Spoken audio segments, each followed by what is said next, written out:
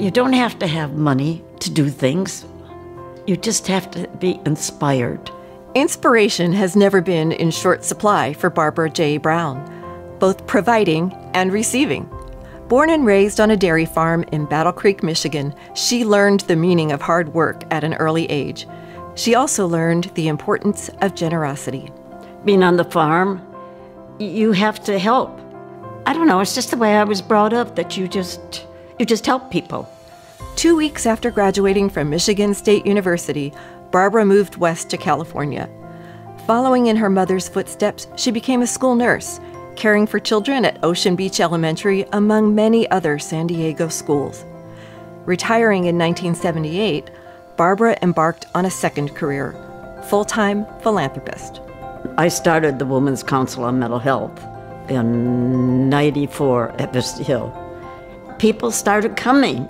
It is so heartwarming to see so many people talking about their illness or their family's illness or their best friend's illness, having the resources to tell their friends where they can go to get help. And Barbara is a champion for at least 30 other nonprofits.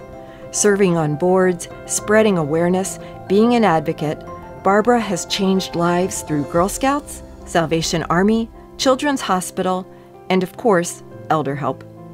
It's an idea. Somebody has to create it to stimulate the people that can give and why they should. You have to feel in here, in your heart, to really give and encourage people, because your passion radiates to other people. It's Barbara's joy, her compassion, and her sincerity that make her a legacy, not just for ElderHelp, but for all of San Diego. There's so much you can do out there. You need a purpose. Everybody needs a purpose in life.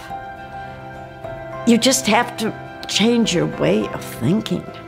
Just because you're old doesn't mean that you can't live life to its fullest, whatever fullest is for you.